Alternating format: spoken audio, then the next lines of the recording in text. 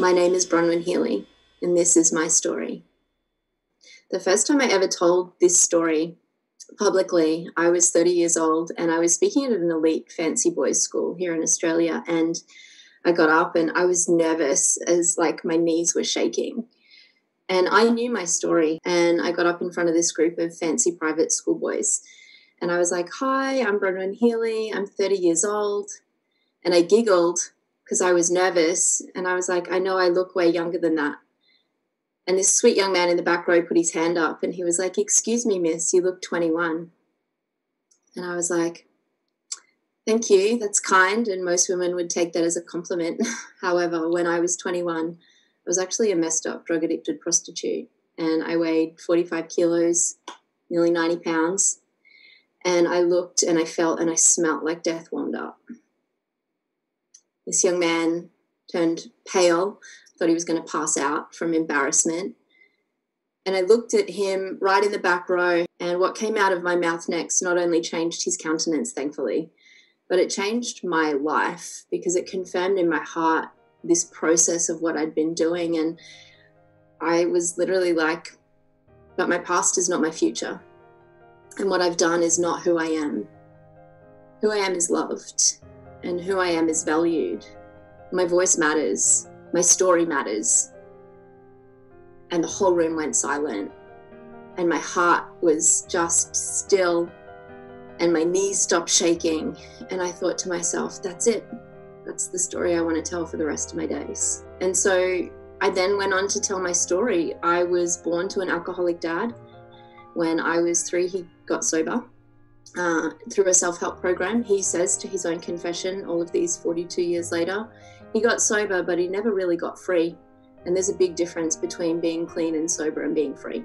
We lived in this space where they tried to do better as parents. They loved me the best way they knew how. When I was 13 years old, we moved from one state of Australia to another, and I thought I was moving to the promised land. Like, there was theme parks and there was a beach an hour away, and it was, I thought, heaven on earth. And I went to this fancy private girls' school, and there were lots of mean girls. I didn't fit in. I didn't belong.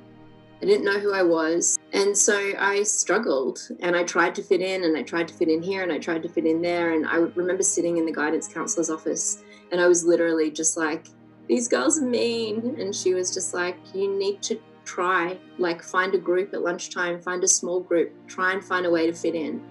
And so I tried a bunch of different groups, and then I felt like a failure. And every time I couldn't do something, I didn't just think I failed at that thing. I put a label on myself that said failure. At the age of 15 over here in Australia, they start to say to you, "What do you want to be when you grow up?" Because you need to make subject choices based on what you want to do at university. And so I decided I was going to make movies and go to Hollywood. And so the school I went to didn't offer film and TV, so I found a school that did. And I told my mum and dad about it, and I still remember their faces so clearly. They were just like, "There's gangs at that school, we've read about it in the newspaper, and there's drugs." And my heart response, and now I'm a mum of 3 incredible young women aged 15, 17, 19, and we have not this conversation, but similar conversations where they think they know best, and I really know best. I did know how to say yes, and I did know how to say no, and I got all the way to 2 weeks out from the end of my final year at school, and I had the grades to get to university. Someone offered me to smoke pot, and I said yes. And that began a downward spiral that I had no idea was going to take me literally into the pits of hell. I thought, it's just a bit of pot. It's me, it's my choice. That kind of freedom is a counterfeit freedom. And so by the end of grade 12, I was smoking pot every day, and then started to try other drugs because I had all this time off between then and university. So I tried speed and ecstasy and cocaine, and I started to party. By the time I got to my second year at university, I'd fallen in and out of relationships, sex, drugs, rock and roll, literally, and ended up in a relationship with a guy who was known to be a heroin addict. And I ended up falling pregnant, and I made a decision that, again, I didn't have any training in knowing any better, and I made a decision to have a termination. And I had no one tell me you could end up feeling really guilty and really ashamed. And if you do, you're going to want to get numb and you're going to want to feel void. And so I had the termination and I got guilty and I felt ashamed. and I wanted to be numb. And so I asked this boyfriend for heroin, and eventually he gave me some, and I was 18 years old. And I ended up using heroin every day between the ages of 18 and 24. I went from using $20 worth a day to up to $1,000 worth a day, having to do whatever it took to get the money to get the drugs. That meant stealing from my job at a cinema, getting fired from that job. I'd sold all my possessions. I'd stolen from family and friends. When I got fired from my job, I remember thinking the only thing I have left is my body. I remember making a phone call to an escort agency and the lady literally saying to me, "How old are you?" 20. "Are you pretty?" "My mum thinks I am." Although by that stage, my mum didn't really think I was, because I looked like death. So I had an interview with that lady, and she literally said to me, "Can you start tonight?" Now, there's no training ground for going to work as a prostitute in the sex industry. And all she literally said to me was, "There's just no kissing. This is not intimacy. This is sex." And that was it. That was my training. I did that work for nearly 12 months. I speak in a lot of different places now, and a lot of young women say to me, 12 months isn't really very long. I mean, it's just sex with strangers, right? My thankful God-given response is 12 seconds is too long. When I eventually ran away from the sex industry, I tried in my own strength to get off drugs. I eventually ended up at the age of 24, years later, in a doctor's surgery, and he was known to help people that had addictions. And I thought, well, if I've been using heroin for 6 years, I guess that's a bit of a problem. The fact that I was still alive was literally a miracle. He looks at me and he says, "I don't think drugs are your problem." I was like, "Yeah, no, they are. I don't know if you've been listening. Well, rude." He said, "Your problem is you have a hole in your soul only Jesus can fill." And I very colourfully told him what I thought he could do with what he thought Jesus could do for me. Every second word was a swear word out of my mouth in those days, and I was angry. I was so angry. I was angry at me, at the world. If I'd have believed in a God, I would have been angry at him. And he told me that I needed to go to rehab if he was going to help me, and he didn't tell me that that rehab was run by Christians. And I went to this place, and I felt like I was in the twilight zone.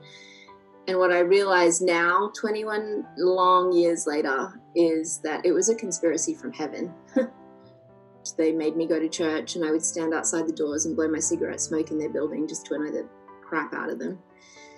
And they would say, "We see you, come in, eat cookies." And they were trying to woo me into the kingdom, basically, with their sweetie goods. And one Sunday, it was pouring rain, and I didn't have a choice but to go inside the building. And it was the 15th of August, 1999. And I went inside that building, and it was a date with destiny that I didn't know was happening. I was given a brand new life and hope for my future, and not just hope for my future, hope for the future of any person whose path I would ever cross, because I very quickly became a voice and a mouthpiece. I didn't even realize I was doing it. I was simply telling my story. A story that says I once was lost and now I'm found. A story that says I was blind but now I see. A story that says I now know what true freedom is. And it's freedom in him. And it's freedom to be me. And it's freedom that then for the last 21 years, as a believer, as a follower of Jesus, hasn't been an easy pathway. But not one day of those 21 days have I ever walked alone. Nor will I ever. I solo parent, those 3 phenomenal daughters. I have been married twice and divorced twice in my young lifetime. And divorce sucks, and it's painful, and people get hurt. And it's become a part of my story. It's become a part of the mosaic that makes up my heart. And when I surrender the mosaic pieces of my heart, light comes through. And I hope that in the hearing of this story, hope has been whispered to you. And you see joy. You see joy on my face despite my circumstances.